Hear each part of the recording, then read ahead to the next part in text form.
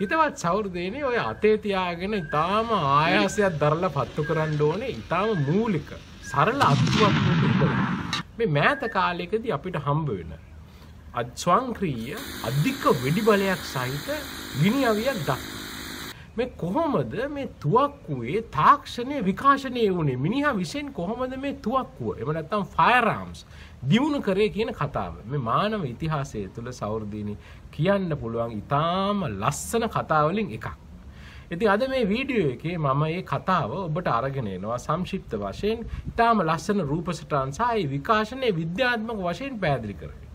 සෞර්දීනි මේ තුවක්කුවේ කතාවම අරගෙන එන්නේ කොටස් දෙකක් විදියට. මොකද මේක ටිකක් දිග කතාවක්. ඒ හරිම ලස්සන කතාවක්. කාලය අරගෙන විස්තර කරන්න ඕනේ. අද මම අරගෙන එන්නේ මේ මානවයා විසින් ඇයි දුර සිට පාර දෙන්න පුළුවන් ආයුධ නිෂ්පාදනය කරේ. එතන ඉඳලා ටිකෙන් ටික මේ මූලිකම තුවක්කුව දක්වා කොහොමද මානවයා මේ දියුණු කිරීම කරේ කියන එක. මම අද ඉඳලා දවස් 3කට පස්සේ මම අරගෙන එනවා මේ මූලික තුවක්කුව දියුණු කරලා අවසානයේ කොහොමද ස්වංක්‍රීය ගිනි අවියක් දක්වා මේ තාක්ෂණය දියුණු කරේ රසවත් කතා. ඉතින් කොටස් දෙකක් අද තමයි පළවෙනි කොටස. ඉතින් විද්‍යා කතා දිගහැරම කියලා කියන්නේ අපේ channel එකේ හම්බෙන තවත් වීඩියෝ මාලාවක්. මීට කලින් මම මේ වගේම රසවත් කතන්දර දෙකක් ඔබට අරගෙන ආවා. කඩුවේ කතාව. තාම ලස්සන කතාවක්. කොහොමද මේ සරල මේ මුගුරක ඉඳලා කඩුවක් දක්වා තාක්ෂණයේ මිනිහා දියුණු කරේ තියෙන අසිරිමත් මේ ගමන ගැන. ඒ වගේම පරමාණුවේ කතාව. කොහොමද මේ ඊටාම මූලික මට්ටමේ මේ සංකල්ප වල ඉඳලා පරමාණුව කියන සංකල්පයේ දැනට තියෙන තත්ත්වයේ දක්වා මිනිහා දියුණු කරේ. ඉතින් මේ කතන්දර දෙක අතරට අද අලුත් කතන්දරයක් එකතු වෙනවා සෞර්දේනි. ඒ තමයි තුවක්කුවේ කතාව, The Story of the Firearms. ඊටාම ලස්සන කතාවක් මානවයාට කියන්න පුළුවන් මේ අපේ මේ ඉතිහාසයෙන් අරගෙන. සෞර්දේනි මේ තුවක්කුව කියලා කියන්නේ මිනිස්සෙට පීඩාවක් එහෙම නැත්නම් හිංසාවක් කරන්න තියෙන දෙයක්. ඒක ඇත්ත. ඒ තුල කිසිම අපිට ග්ලෝරිෆයි කරන්න එහෙම නැත්නම් හුවා දක්වලා හොඳයි කියන දෙයක් නෑ. ඒ අරමුණ වශයෙන් ගත්තාම. නමුත් සෞර්දේනි මේ තාක්ෂණීය වශයෙන් ගත්තාම මොකද ජීවිතයත් මරණයත් අතර තියෙන කටයුත්තක් නම් මිනිස්සු ඒ වෙලාවේ තමන්ට පුළුවන් උපරිම මට්ටමින් නිර්මාණශීලී වෙනවා. ඒක නිසා විද්‍යාව සහ තාක්ෂණය වශයෙන් ගත්තාම ෆයර්ආම්ස් එහෙම නැත්නම් අපි කියන තුවක්කු වල මේ විකාශන ඊටාම රසවත් කතාවක්. අපිට මේ විද්‍යාත්මකව මිනිස්සු කොහොමද දේවල් හිතුවේ මේ තියෙන අඩුපාඩුකම් මගහරවාගෙන තාක්ෂණය පොඩ දියුණු කරේ කොහොමද කියන කතාව හොඳට ඉගෙන ගන්න. තුවක්කු හදන්න නෙමෙයි. නමුත් වෙනත් දේවල් සඳහා මේ සංකල්ප මේ අපිට ඉගෙන ගැනීම සඳහා ඒ වගේ යම්කිසි අභිප්‍රේරණයක් ලබා ගැනීම සඳහා අද මේ කතාව මම ඔබ හමුවේ තබනවා. මගේ නම රුචිර විජේසේන. මම ජ්‍යෙෂ්ඨ කතිකාචාර්යවරයෙක්. මම නිතරම හිතන දෙයක් තමයි මේ ගණිතය, විද්‍යාව, දර්ශනවාදී මේ සංකල්ප අපේ සමාජය තුළ පැතිර යාම මේ තාක්ෂණය ගොඩනැගීම සඳහා බොහොම වැදගත් වෙනවා. ඉතින් පොඩි අලුත් නිර්මාණ කරන්න, ඒ අලුත් අදහස් ඉදිරියට අරගෙන එන්න කාටවත් හානි කරන්න නෙමෙයි. නමුත් මේවා සංකල්ප වලින් පෝෂණය වෙන්න ඊටාම වැදගත් නිසා. ඉතින් මම හිතනවා අද තුවක්කුවේ කතාව ඔබ රස විඳීවි කියලා. හිතවත් සෞර්දේනි මේ මානවයාගේ වංශ කතාව එහෙම නැත්නම් අපි කියනවා the great human story ඇතුලේ අපිට හම්බෙනවා අවස්ථා දෙකක්. මේ මිනිහා අද ඉන්න තත්ත්වයට පත්වීම සඳහා තමුන්ගේ අතට මිනිස්යා විසින් බලය අතට ගත්තා.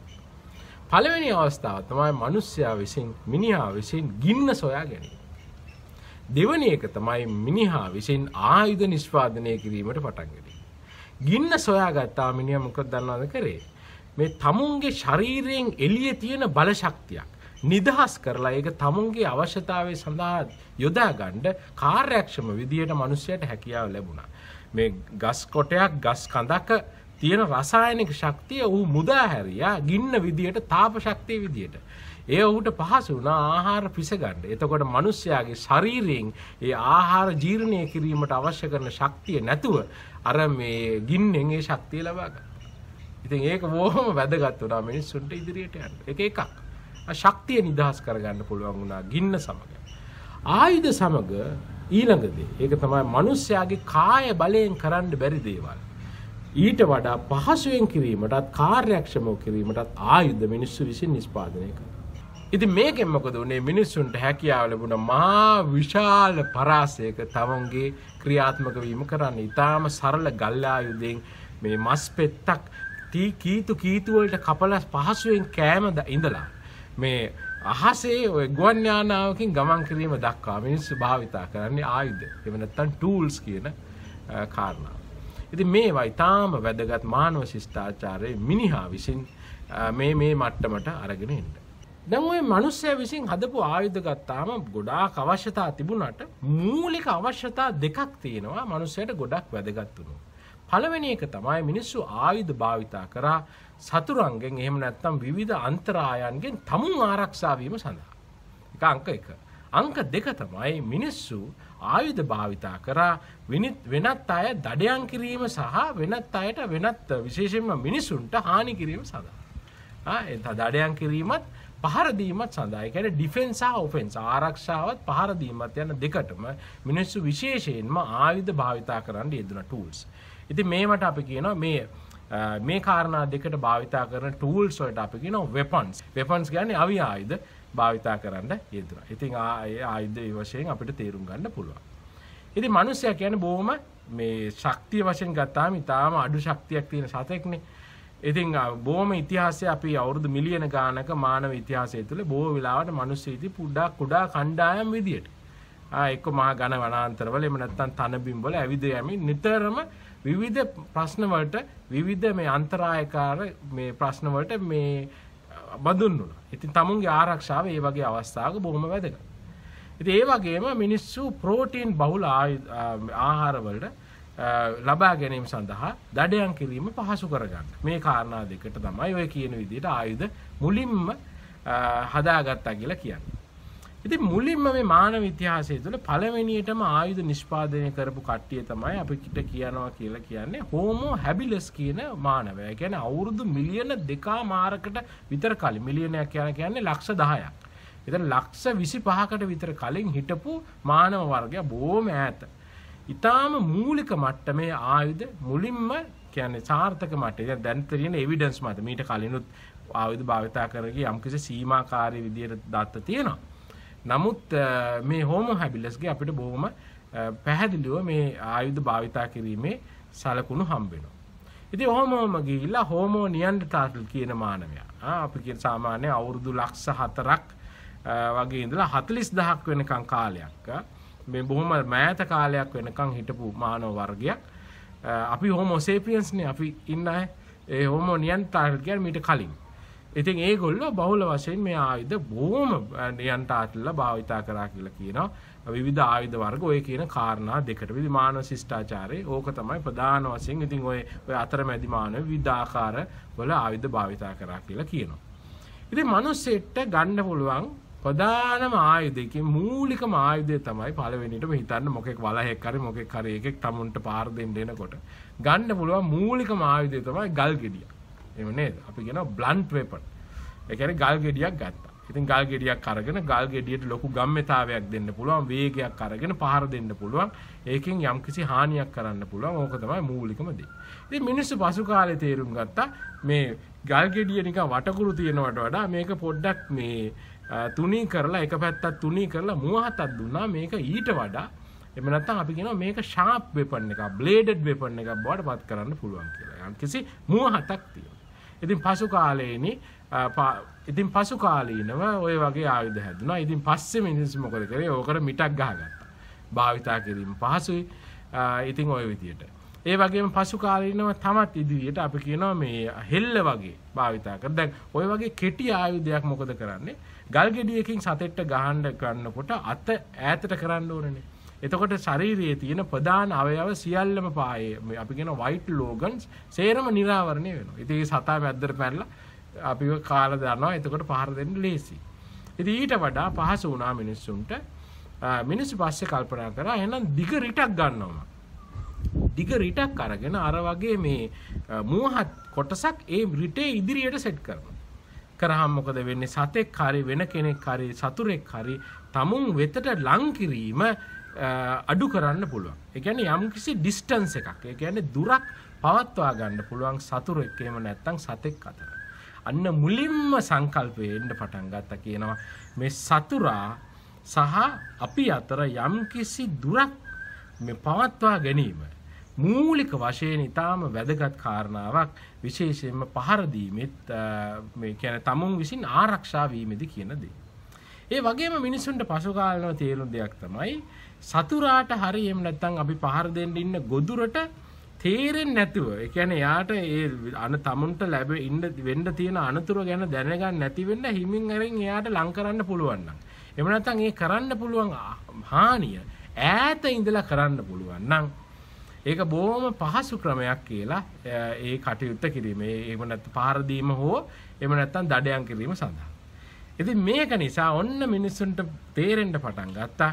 එහෙනම් අපි අර කලින් කතා කරපු melee weapons එහෙම නැත්නම් අපි කියනවා අතින් පහර දීමේ ආයුධ වලට වඩා ranged weapon එහෙම නැත්නම් ඈත තියා යම්කිසි ප්‍රමාණයක කෙනෙක්ට හානියක් කිරීමට හැකි ආයුධ වලයි විශේෂ මේ අවශ්‍යතාවයක් එහෙම නැත්නම් විශේෂ වාසිදායක ස්වරූපයක් තියෙනවා කියලා. ඉතින් ඕක තමයි මූලිකම සංකල්පය ආවේ. ඉතින් ranged weapons මුලින්ම දිනු කරා කියලා කියන්නේ Homo sapiens. ඒ කියන්නේ අපේ මානව වර්ගය. Homo sapiens. ඒ කියන්නේ මේ නියන්ඩර්තාල්ලා මේවා රේන්ජ් වෙපන් ගැන දැනගෙන හිටියේ නැහැ ඒව පාවිච්චි කරේ නැහැ කියන එක නෙමෙයි. ඒගොල්ලන්ගේ යම්කිසි සාක්ෂි තියෙනවා මේ බර විසි කරන හෙලි වගේ ආයුධ භාවිතා කරා කියලා. නමුත් Homo sapiens ඊට වඩා ගොඩාක් වෙනස්කම් කරා. ඒ කියන්නේ ඒගොල්ලෝ පාවිච්චි කරා මේ දැන් Homo නියන්ඩර්තාල්ලා පාවිච්චි කරපු මේ බර ආයුධ වෙනුවට විසි කරන හෙල්ල වගේ වෙනුවට ඒගොල්ලෝ සිහින් දිග ආයුධ භාවිතා කරන්න යෙදුණා. ඒතකොට රේන්ජ් එක වැඩි. ඈතට විසි කිරීමේ හැකියාව වැඩි. පළවෙනිම විසි කිරීමේ ආයුධ භාවිතා කරා. ඉතින් කියන කතාවක් තමයි Homo sapiensලා තමයි Homo neanderthaler එක හයිපොතසිස් එකක්. තමයි මිනිස්සු වඳ කරලා දැම්මේ කියලා. ඒ කියන්නේ neanderthalerලා එක්ස්ටින්ක්ට් වෙනකම් වඳ වෙනකම්ම අපේ මිනිස්සු ජාතිය ඒ අයව Homo neanderthaler කියන අයව මරලා දැම්මා. ඒක මරලා ඝාතනය කරලා දැම්මා. ඉතින් ඔයගොල්ලෝ විශ්වාස කරන්න දැන් අවුරුදු 40000කට විතර කලින් වෙනකොට මේ ලෝකයේ තුල මානවය වර්ග දෙකක් හිටියා. ඉතින් අපි Homo sapiensලා විතරනේ දැන් ඉන්නේ. ඊට කලින් Homo neanderthaler එකට ජීවත් වුණා. ගොඩාක් යුද්ධ ඇති වුණා කියලා. ඉතින් බොහොම මේ එවිඩන්ස් තියෙනවා අපිට හොයාගන්න හැකියාව ලැබෙනවා. ඊට පස්සේ sapiensලා බහුල වශයෙන් පාවිච්චි කරපු ආයුධයක් තමයි අටලටල කියලා මේක නිකන් හෙල්ලයක් වගේ. හැබැයි හෙල්ලයකට ලීවරයක් සම්බන්ධ කරලා බොහෝ දුර විදින්න පුළුවන් ඈතට. මේක මේක තමයි මූලිකම ranged weapon එක විදියට මේ කියන්නේ දුර විදින්න පුළුවන් ආයුධයේ විදියට පාවිච්චි කරා කියලා කියන්නේ මේ අපේ Homo sapiensලා මූලිකම ආයුධය. බොහොම දුර විදින්න පුළුවන්. නියන්ඩර්තාලට එච්චර දුර විදින්න බෑ. ඉතින් නියන්ඩර්තාලලා ඈත ඉඳගෙන වේගෙන් මේ දුවගෙන එනකොට sapiensලා පැත්තට අපේ අය ඈත ඉඳලා හෙලි විදලා ඒගොල්ලන්ව විනාශ කරලා දැම්මා. ඉතින් පසු කාලීනව ඒ වගේම අපි කියන javelin කියන්නේ ඉතින් පස්සේ තමයි civilization උනායන් පස්සේ තමයි මිනිස්සු නිෂ්පාදනය කරන්න ගත්තේ. දිග ඈතට විදින්න පුළුවන් හෙලි වර්ග javelins කියන වර්ගය. ඊට වගේම මිනිස්සු ඒ පසු කාලීනව ශිෂ්ටාචාර ගත වෙන්න පාවිච්චි කරා කියලා කියනවා the blow gun කියලා. ඒ කියන්නේ හුළඟ පාවිච්චි කරලා. ඒක ඔයගොල්ලෝ දන්නවා ඇති. ඒකේ තියෙන පුංචි ඩාට් එකක්. එහෙම නැත්නම් මේ යම්කිසි උලක් වගේ එකක් මැද්දේ නාලයක් භාවිතා කරලා අපේ හුළඟ මේ අපේ ශරීරයෙන් අපි මේ කටින් හුළඟ පිඹීම මගින් අපි කියනවා මේ blow dart. එහෙම නැත්නම් පිඹීමේ ආයුධයක් විදියට ඔන්න ඕකත් තව range weapon එකක්. ඒ වගේම sling එක. ඒ කියන්නේ කැටපෝල වර්ග. ඔන්න ඕවා තමයි ඉතින් මිනිස්සු ඒ කාලේ ඉඳලා භාවිතා කරේ ranged weapon. එනං Homo sapiensලා දිනු කරන්න යෙදුණා. ඉතින් ප්‍රධාන වාසිදායක අවස්ථා 4ක් තියෙනවා කියනවා මේ වගේ ranged weapon වල. ඉතින් පළවෙනිම එක තමයි range weapon එකේ තියෙන පළවෙනි දේ සතුර ලං වෙනකන් ඉන්න ඕනේ නැහැ. සෑම melee weapon එකක්ම පාවිච්චි කරන සතුර බොහොම ලං වෙනකන් ඉන්න ඕනේ. ඒනවා range weapon ඊට වඩා ඈත ඉඳලා සතුරට පහර දෙන්න පුළුවන්. ඉතින් ඒ වගේම එක සතුරෙක් නෙමෙයි. දැන් melee weapon එකක් නා එක වෙලාවෙ එක්කිනාට පහර දෙන්න පුළුවන්. range weapon එක එක අවස්ථාවේ සතුරන් කීප දෙනෙක් ඉලක්ක කිරීමේ හැකියාව ලැබෙනවා. ඒ විතරක් නෙමෙයි. range weapon වල තියෙන හැකියාව තමයි strategy එක. ඒක නැත්තම් උපක්‍රම. ඒ කියන්නේ යුද උපක්‍රම එහෙම නැත්තම් දඩයන් උපක්‍රම භාවිතා කරන්න රේන්ජ් මේ පද්ධතිවල පහසුයි. මොකද එක පැත්තකට මේ සතුරාව මේ අරගෙන එනකොට අනිත් පැත්තෙන් අපිට පුළුවන් රේන්ජ් වෙපන් පාවිච්චි කරලා යම්කිසි උපක්‍රමයකට හසු කරලා ගන්න. එහෙම නැත්නම් උගුලකට වගේ හසුරු කරලා පහර දීමක් ඇති කිරීම හැකියාව ලැබෙනවා. ඒ වගේම විශේෂයෙන්ම සටනකදී වගේ මේ රේන්ජ් වෙපන් භාවිතා කරනකොට අනිත් අය පාවිච්චි කරන්නේ මිලි වෙපන්ස් නම් අර පහර දෙන්න එන කට්ටිය. මොකද වෙන්නේ ඒගොල්ලන්ට යම්කිසි තැති ගැන්මක් මේ තුල තියෙනවා. ලං වෙන්න අපහසුයි. ඈත ඉඳලා තමුන්ට සිද්ධ වෙන්න හානිය වැඩි කියන මේ විදිහට ඔය රේන්ජ් වෙපන්ස් වල මේ විදිහට අපිට තීරුම් ගැනීමේ හැකියාව ලැබෙනවා. ඉතින් මූලිකම රේන්ජ් වෙපන් මේවා. ඉතින් මේ මම මේ කතා කරන්නේ බොහොම ඈත කාලයකට කලින්. ඒ කියන්නේ තාම මේ දුන්නවත් මිනිස්සු හදලා නැහැ. හෝමෝ සේපියන්ස්ලා ඔය විදිහට ශිෂ්ටාචාර ගත වෙනකොට ගත වෙන්න කලින් මේ ආයුධ භාවිතා කරා කියලා කියනවා. දැන් මේ විදිහට කාලය ගත වෙගෙන ගියා. මිනිස්සු එන්න තම මේ රේන්ජ් වෙපන් එහෙම නැත්නම් දුර සිට අපිට භාවිතා කරන්න පුළුවන් ආයුධ හිමින් දියුණු කරගෙන ඉදිරියට ආවා. හැබැයි මේ සියලුම මේ මම ඔබට කලින් කියපු සියලුම ආයුධ මිනිසාගේ තමුන්ගේ ශරීර ශක්තිය යොදලා තමයි භාවිතා කරන්න තියෙන්නේ. තමුන්ගේ ඩිරෙක්ට් එහෙම නැත්නම් කෙලින්ම තමුන්ගේ ශරීර ශක්තියද හෙල්ලයක් විසි කරන්න මනුස්සයෙක් තමුන්ගේ අතින්ම විසි කරන්න ඕනේ. බ්ලෝ ගන් එකක් නම් පාවිච්චි කරන්නේ පිඹල විදින ආයුධයක් නම් ඒකත් මේ තමුන්ගේ මේ පෙන හැල්ලේ තියෙන ශක්තිය මට්ටමින් තමයි ඒක සිද්ධ වෙන්නේ. ඊට පස්සේ කැටපෝලයක් නම් ඒකත් එහෙමයි. ඒ කියන්නේ අටලටල් එකක් නම් ඒකත් ওই විදිහට මේ ලීවරයක් භාවිතා කරලා අතින් තමයි විදින්නේ. ඉතින් මේ සෑම මේ ක්‍රමවේදයකම තියෙන ප්‍රශ්නයක් තමයි රේන්ජ් එක. එහෙම නැත්නම් විදිය හැකි දුර ප්‍රමාණය. දැන් ඊටාම අඩු රේන්ජ් එකක් තියෙන්නේ බ්ලෝ ගන් එක. ඒ බ්ලෝ ගන් එකක නිවැරදි එල්ලේට පහසුවෙන් විදින්න පුළුවන්. නමුත් ප්‍රශ්නේ තියෙන්නේ ඒකේ රේන්ජ් එක හරිය අඩුයි. සාමාන්‍ය මීටර් 20ක් 30ක් විතර තමයි උඩරිම. එච්චරවත් බෑ කියන සාමාන්‍ය මීටර් 10ක් විතර තමයි කියන්නේ මේ ගන්න පුළුවන්. ඉතන මීටර් 30ක් විතර යනවා කියන්නේ බොහොම සියුම් මේ තුඩක් තමයි විදින්න වෙන්නේ. ඉතින් ඒකේ ලොකු හානියක් කරන්න බෑ. ඒ වගේම ඇට්ලටල් වගේ මේ අපි පාවිච්චි කරන ලීවරයක් බංගින් කරන පද්ධතියක් ගත්තත් සාමාන්‍ය මීටර් 50කට තමයි උඩරිම එල්ලේකට ඉලක්කයක් සහිතව විදින්න පුළුවන් හැකියාව තියෙන්නේ. ඉතින් ඒ වගේ ඉලක්කයක් ඈතට විද ගන්න පුළුවන් වුණාට ඒක සැහැල්ලු වෙන්න ඕනේ හින්දා ඒ වගේ දුරක් යවන්න ඒකෙන් කරන්න පුළුවන් හානිය එන්න අඩු වෙනවා. ඉතින් ওই ප්‍රශ්නම තියෙනවා. අපි කියනවා ස්ලින් එකක් එහෙම නැත්නම් කැටපෝලයක් ගත්තත් හෙල්ලයක් ගත්තත් ওই ප්‍රශ්න දිගින් දිගටම එනවා. හෙල්ලයක් ඈතට විසිකරන්න අපිට සිද්ධ වෙනවා එහි බර අඩු කරන්න. තේරෙනව නේද? ඒතර බර අඩු කරාම එහි තියෙන පෙනට්‍රේෂන් හැකියාව සතෙක්ගේ ඇඟ ඇතුළට කාගෙන ගිහිල්ලා විදගෙන ගිහිල්ලා ඒ තියෙන ප්‍රධාන ඉන්ද්‍රියන් වලට හානි කිරීමේ හැකියාව අඩුයි. ඉතින් මේක නිසා මිනිස්සු මූලික වශයෙන් මේ රේන්ජ් වෙපන් වල පළවෙනිම ලිමිටේෂන් එක එහෙම නැත්නම් සීමාව මිනිස්සුන්ට හමු වෙන්න ගත්තා. ඔන්න ඔය කාලේ තමයි මිනිස්සු දෙවනි ඔන්න මූලික මේ සොයා ගැනීමක් මිනිස්සු කරා. මිනිස්සු කල්පනා කරා මේ එකපාරම තමුන්ගේ ශරීර ශක්තියෙන් මේක මුදවන්න නැතුව යම් කිසි ද්‍රව්‍යයක මේ ශක්තිය හිමින් ගබඩා කරලා එකවර අපි මුදා හැරියොත් මේකට ඊට වඩා දීර්ඝ මේ රේන්ජ් එකක් කියන්නේ වැඩි රේන්ජ් එකක් සෑහෙන දිගක් භාවිතා කිරීමේ හැකියාව තියෙනවා. ඒ වගේම අපිට යොදන්න තියෙන ආයාසය එකවර යොදන්න තියෙන ආයාසය අඩු නිසා එල්ලිය ගැනීම සඳහා වැඩිපුර අවස්ථාවක් අපිට ලබා ගැනීමට හැකියාව තියෙනවා. ඔන්න පළවෙනියටම ඊටාම මූලික ආයුධයක් වෙච්ච දුන්න.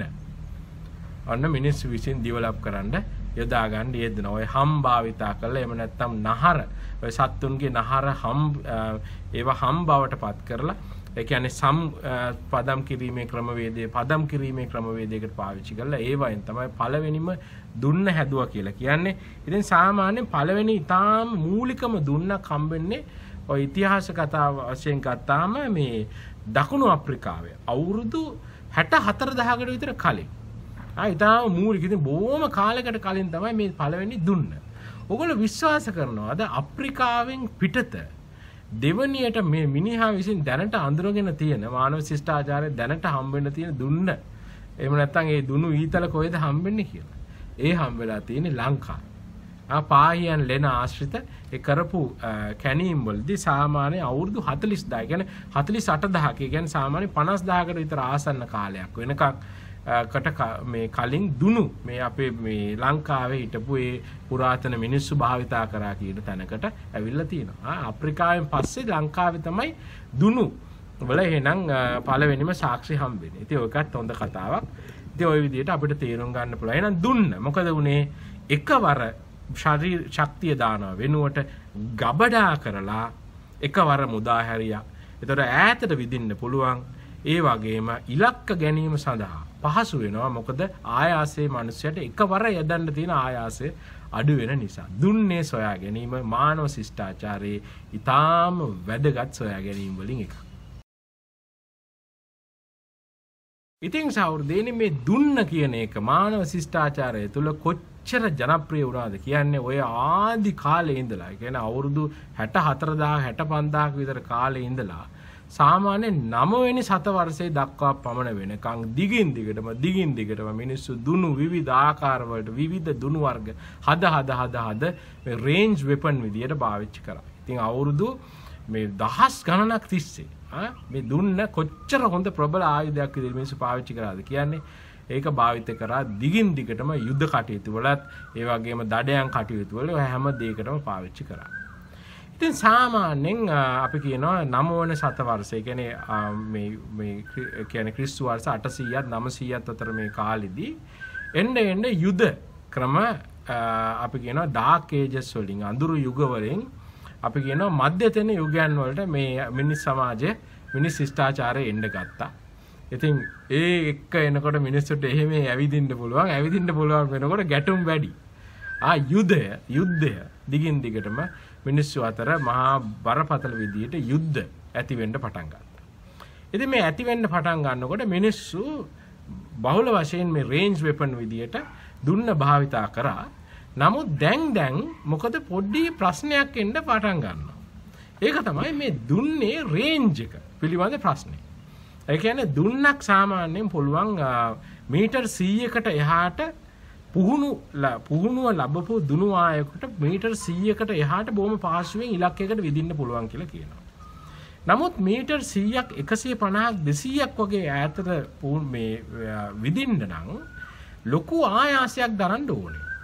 එතකොට මේ දරන ආයාසය ගන්න මේ දුනු වරපට අදින්න මේ දුනු ආය බොහෝ කාලයක් තිස්සේ පුරුදු වෙන්න ඕනේ. ඒ වගේ මේ වරපට ඇදලා ඒ එක්කම ඉලක්ක ගන්න බොහොම කාලයක් පුහුණු වෙන්න ඕනේ දිගින් දිගට. නමුත් මොකද වෙන්නේ මේ යුද්ධවලදී සිද්ධ වෙන්නේ මේ දුනු ආය යදෙව්වට හිතන්න යම්කිසි හේතුවක් වෙලා මේ දුනු ආයන්ව අනිත් සතුරු හමුදාවේ අශ්වාරෝහකයන්ට හරි එහෙම නැත්නම් අනිත් සෙබළ මේ මුලකට හමු වෙනවා කියලා දුනු ආයන්ට ඒ ලී ඇටැක් එකක් එනකොට එහෙම නැත්නම් ළඟ සටනක් කරනකොට ඒගොල්ලන්ට ලොකු දෙයක් කරගන්න බෑ. ඉතින් මේ අර අවුරුදු ගානක පුහුණුව සහිත ඒ දුනු ආයෝ ඊටාම ඉක්මනින් පොඩ්ඩක් එහෙම වෙච්ච ගමන් සේරම නැති වෙලා යන්න හැකියාවක් තියෙනවා. ඉතින් බොහොම භයානක මට්ටමක්. ඒ වගේම මේ දුනු ආය කරගෙන ඉලක්කයකට විදින්න සෑහෙන කාලයක් එයාව පුහුණු කරන්න ඕනේ. ඉතින් පුහුණු කරපු ඒ දුනු ආයෝ ඉක්මනට නැති වෙලා යනවා කියන්නේ හරි ප්‍රශ්නයක්. එතකොට අවශ්‍යතාවයක් හැකියාවක් තියනවාද ඉක්මනට මේ විශාල මේ පුහුණු කිරීමෙන් කාලය නැතුව අපිට වේගයෙන් මේ කාරණාව ඉදිරිපත් කරන්න මේ වේගයෙන් ඒ දුනු ආය කරන වැඩේ කරන්න හැකියාවක් තියනවාද කියලා.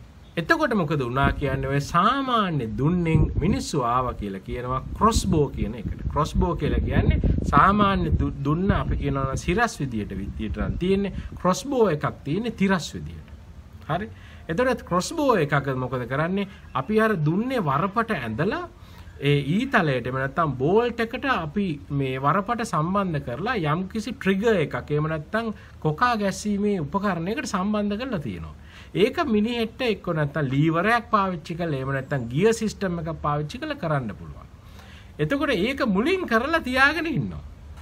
ඊට පස්සේ මොකද කරන්නේ? ඒ අවශ්‍ය කරන ඉලක්කය බලලා වෙඩි තබා ගැනීමේ හැකියාව දෙද ඇකියුරසි එක වැඩි. ඒ වගේම අර අවුරුදු ගානක් දිගින් දිගට මේක සඳහා පුහුණු කිරීමේ අවශ්‍යතාවය අඩු වෙනවා. ඉතින් එහෙනම් ක්‍රොස්බෝ කියන එක මුලින්ම ආවා කියලා කියනවා. එහෙනම් ඉතින් ඔය එකකින් එකක් රිප්ලේස් කරේ නැහැ. ක්‍රොස්බෝ වලින් වේගෙන් සහ පහසුවෙන් තියන්න පුළුවන්. ඒ වගේම ක්‍රොස්බෝ වලට තියන්න පුළුවන් ටිකක් දැන් ක්‍රොස්බෝ එකක අපිට අර ගියර් පද්ධතියක් වගේ පාවිච්චි කළා. නැත්නම් ලීවර් පාවිච්චි කරලා වරපට අදින්න පුළුවන් නිසා සාමාන්‍ය අතින් අදින වරපටකට වඩා මේක ලොකු ශක්තියක් දෙන්න පුළුවන්. ඒ කියන්නේ ඔය පසු කාලේන සාමාන්‍ය 12 වෙනි සියවසෙන් පස්සේ මිනිස්සු මේ ආමර් එහෙම නැත්නම් අපි කියනවා මේ සන්නාහ අදින්න ගත්තානේ. සාමාන්‍ය දුන්නකින් ඊතලයකින් සන්නාහයක් විදගෙන යන්න බෑ. නමුත් ක්‍රොස්බෝ එකක තියෙන බෝල්ට් එකෙන් පුළුවන් ලොකු බර ඊයක් දාන්න පුළුවන්. ඉතින් ඒක විදගෙන යන්න ක්‍රොස්බෝ එකකින් ගන්න පුළුවන්. ඉතින් ඒක නිසා ඒක ක්‍රොස්බෝ වෙනමත් කරා භාවිතාත් වුණා. ඒ වගේම සාමාන්‍ය දුනුත් භාවිතා වුණා. ඉතින් ওই විදියට එනං සංකල්පය තීරුම් ගන්න. මේ රේන්ජ් එකේ සහ ඇකියුරසි එකේ, ඒ කියන්නේ දුර විදීමේ ඉලක්කය ගැනීමෙත් අපහසුතාවයක් ප්‍රධාන වශයෙන් තිබුණා. ඒ සියලුම දේවල්ට වඩා දුනුවා ඒ පුහුණු කරන්න යන්නේක පුදුම අමාරුයි. අවුරුදු ගාණක් යන වැඩක්. ඉතින් මේක නිසා මොකද කරන්නේ මිනිස්සුන්ට යෙදුන සාමාන්‍යයෙන් අපි කියනවා 9 වෙනි සතවර්ෂයෙන් පස්සේ බොහොම යුද කටයුතු වැඩියෙන් සිද්ධ වෙච්ච නිසා විවිධ ශිෂ්ටාචාර ඒ වගේම මේ ಜಾතින් උත්සාහ කරන්න බැලුවා කියලා කියනවා වෙන උපක්‍රමයක්. මේ වෙනුවට රේන්ජ් වෙපන් සඳහා භාවිතා කරන්න. ඉතින් ඔය කාලේ තමයි කියන්නේ සාමාන්‍යයෙන් චීනයේ අලුත්ම මේ විද්‍යාත්මක සොයා ගැනීමක් විදිහට වෙඩි බෙහෙත් මිනිස්සු හොයාගත්තා කියලා කියන්නේ. එහෙනම් වෙඩි බෙහෙත් සමග කතාව අපි ඊළඟට අහන්න බලමු. ඉතින් වෙඩි බෙහෙත් කියලා කියන්නේ මුළු ලෝකෙම යුද තාක්ෂණයේ උඩු යටි කරපු හොයා ගැනීමක්. ඉතින් මේකේ පිළිබඳ මූලික කොහෙද මුලින්ම වෙඩි බෙහෙත් හොයාගත්තේ කියන එක පිළිබඳ දැනටත් පොඩි විවාදයක් තියෙනවා. නමුත් බොහෝ දෙනා විශ්වාස කරන්නේ දැනට තියෙන විද්‍යාත්මක ලේඛන සහ සාක්ෂි හම් වෙලා තියෙන චීනයේ පැත්තෙන් නිසා මූලික වශයෙන්ම සාමාන්‍යයෙන් 8 වෙනි එහෙම නැත්නම් 9 වෙනි සියවස වගේ වෙනකොට සමහරවල් ඊටත් කලින් චීනය තුල වෙඩි බෙහෙත් මුලින්ම සොයාගත්තා කියලා. ඉතින් ඔය කාලේ මුළු ලෝකයේම චීන විතරක් නෙමෙයි මුළු ලෝකයේ තුලම මේ ඇල්කෙමි කියලා. ඒ කියන්නේ ඇල්කෙමිස්ට්‍රි. ඒ කියන්නේ රසායනික විද්‍යාවේ මූල බීජය. මේ ලෝකයේ තියෙන විවිධ දේවල් එකට මිශ්‍ර කරලා විවිධ කම්පවුන්ඩ්ස් හදලා ඒ වගේ අලුත් දේවල් කරන්න පුළුවන්ද කියන එක පිළිබඳ ලොකු කතාවක් තියෙනවා ඇල්කෙමි. ප්‍රධාන වශයෙන්ම ඔය මිනිස්සු උත්සාහ කරා කියන අමරණීය වීමේ විහෙත හොයාගන්න. ඒක අංක 1. අංක 2 මේ ලෝකයේ තියෙන විවිධ දේවල් පාෂාණ යකඩ ඊයන් ඔය වගේ දේවල් රත්තරන් කරන්න පුළුවන්ද? ඔය වගේ ඔන්න ඔය දෙක සොයාගනිමින් මේ ඇල්කෙමිස්ලා මේ ලෝකේ පුරා විද්‍යාඥයා කියලා කියනවා. ඉතින් ඒකේ එක සොයා ගැනීමක් විදිහට ඒ ඇල්කෙමි විදිහට එක සොයා ගැනීමක් විදිහට චීනය තුල මේ මුලින්ම රසායනික වෙඩි බෙහෙත් සොයාගත්තා කියලා කියන. ඉතින් රසායනික වෙඩි බෙහෙත් කියලා කියන්නේ බොහොම සරල දෙයක්. අඟුරු එහෙම නැත්නම් අපි කියනවා චාකෝල්, සල්ෆර් සහ වෙඩිලුණු. මේ වෙඩිලුණු කියන්නේ පොටෑසියම් නයිට්‍රේට්. ඔය තුන සල්ෆර් කියලා කියන්නේ ගෙන්දක. ඔය තුන එකට එකතු කරලා මිශ්‍රණයක් හදලා මුලින්ම මේකට ගිනි තිබ්බාම මේක වේගයෙන් ගිනි ගන්නවා කියන කාරණාව.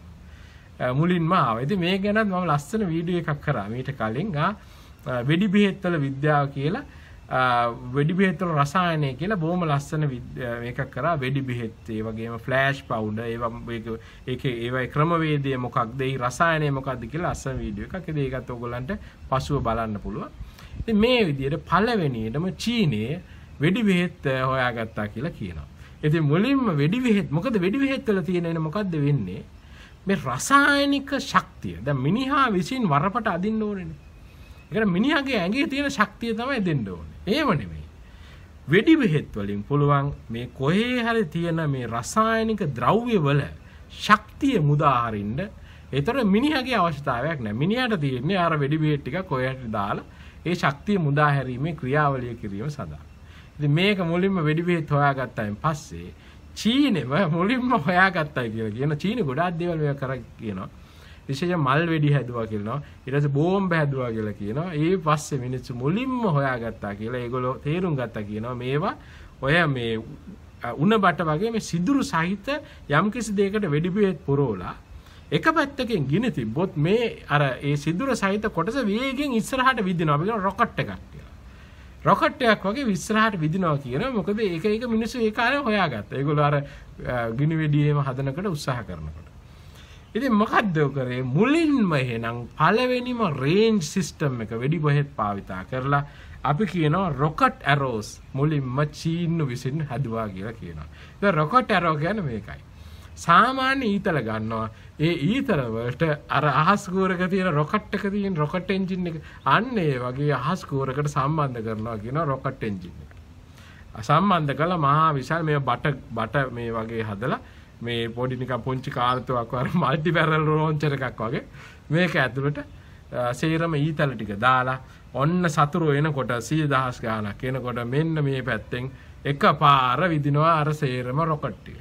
එතකොට දැන් සේරම එක මේ අපි කියනවා මේ දුනු ආයක එක ඊතලේ විදිනවා වගේ නෙමෙයි. මේක එකපාර 100,000 ගාණක් මේ ඊතල එකවර අර මේ සතුරන් වෙනුවට එනවා. ඉතින් කොහොම භයානක අත්දැකීමක් වෙන්න ඇද්ද? ඉතින් රොකට් වගේ මහා වේගෙන් ඒවා ආවා කියලා කියනවා. එන රේන්ජ් වෙපන් විදියට.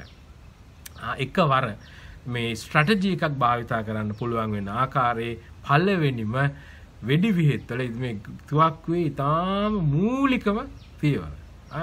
රොකට් භාවිතා කරලා මුලින්ම චීන විසින් rocket arrows විදින්න පටන් ගත්තා. එතකොට මොකද වෙන්නේ?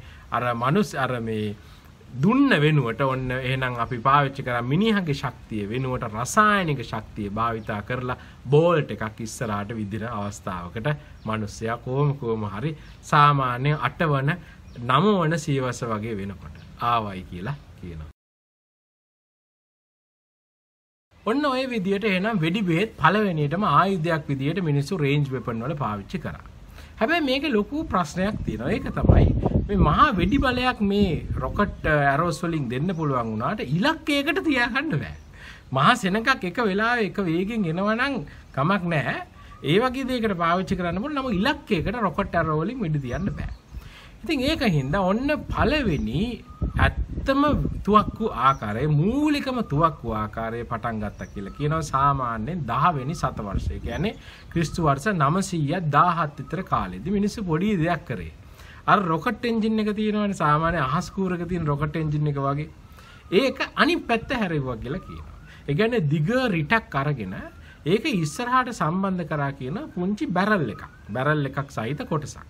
එක පැත්තකින් වහලා අනිත් පැත්තෙන් හිස්තැනක් තියෙන මේ බැරල් එකට මොකද කරන්නේ? මිනිස්සු වෙඩි බෙහෙත් මැද්දට දාලා කොටනවා. අපි කියනවා මසල් ලෝඩින් කියලා. පොන්චි ඩැවල් එකක් අරගෙන කොටලා ඊට පස්සේ ඒක උඩින් දානවා මූනිස්සමක් දාලා මොකද කරන්නේ? ඔන්න අපි කියනවා මසල් ලෝඩ් කරන කොටන තුවක්කු පළවෙනියටම ඔය මේ අපි කියනවා මේකට ෆයර්ලාන්ස් කියලා. ෆයර්ලාන්ස් කියලා තමයි මුලින්ම පාවිච්චි කරා කියලා කියන්නේ මූලිකම තුවක්කු වර්ගය.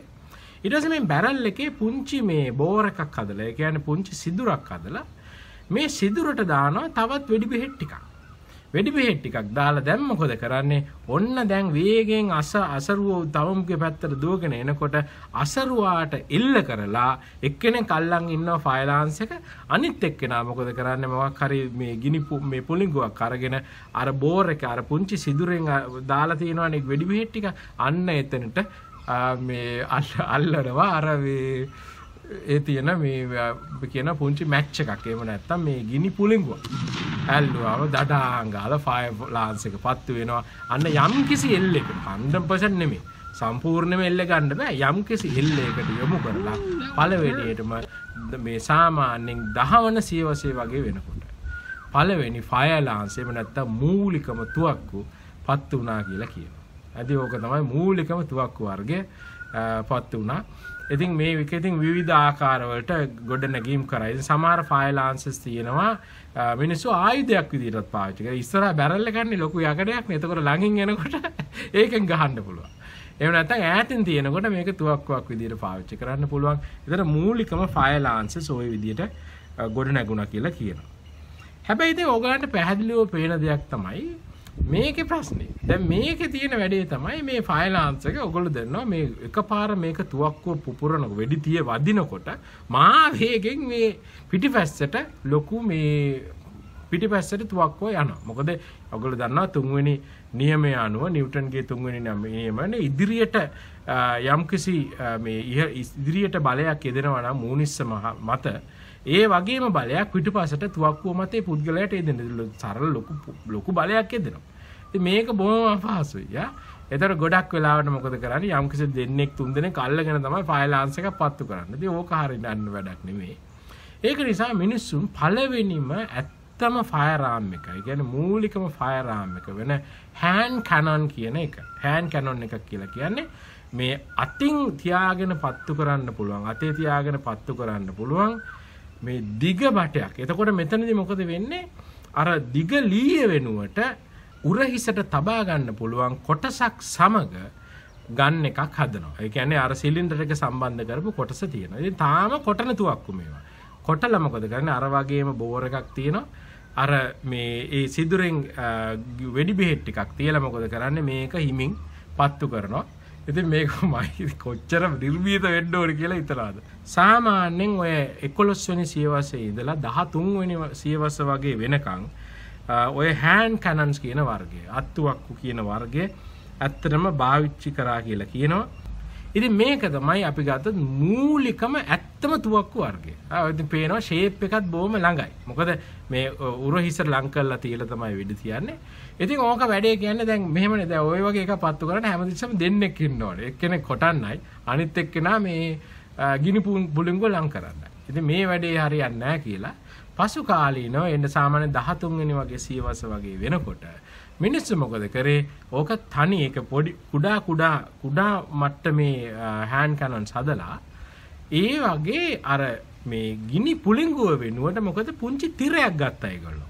ඒගොල්ලෝ තිරයක් අරගෙන තිරේ ගිනි දෙල්ලුවා. ඉස්සර ඔයගොල්ලෝ දැකලා ඇති මම දන්නේ අර වවරක් දැකලා තියෙනවා. අපේ ඔය අපි පොඩි කාලේ ඔය සුරුට්ටු කඩවල් වල විකුණනවා. එතකොට හැමතිස්සෙම ගිනි කූරකින් සුරුට්ටු පත්තු කරගන්න දෙන්න බැරි නිසා ඒ කඩවල් වල පුංචි ලණුවකට ගිනි දැල්වලා තියෙනවා. ඉතින් එඩේන මිනිස්සු මොකද කරන්නේ? සුරුට්ටුව පත්තු කරගෙන යන්නේ අර ලණුවේ තියෙන ඒ ගිනි පුළිඟුව පාවිච්චි කරලා. අන්න ඒ වගේ. දැන් මේක මොකද කරන්නේ? පුංචි ගිනි පුළිඟුවක් ඒ කියන්නේ ලණුවක ගැට ගහලා ලණුවක් තියෙනවා. ඒ හෑන්ඩ් කැනන් එකටම ගැට ගහලා ඒකේ පුංචි ගින්දරක් තියෙනවා. එතන මොකද කරන්නේ? වෙඩි තියන්න ඕනකොට මේ හෑන්ඩ් කැනන් එක කොටලා බේත් කොටලා ඊට පස්සේ වෙඩි තියන්න ඕනකොට අර ගුලි පුළුංගුව ලං කරනවා අර මේ ඒකේ ඇස ළඟට. ඉතින් මොකද වෙන්නේ? ඔන්න ඕම තමයි පළවෙනිම මේ වෙඩි ආයුධ එහෙම නැත්නම් ෆයර්ආම් එක වන ඇත්තටම ට්‍රූ ෆයර්ආම් එක වන හෑන්ඩ් කැනන් එක පටන් ගත්තා කියලා කියන්නේ.